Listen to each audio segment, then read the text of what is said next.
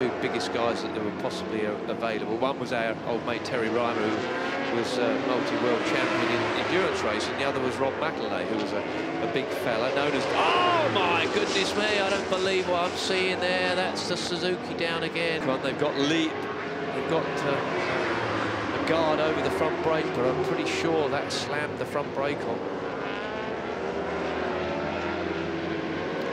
Unfortunately, the match done for now, I'm afraid.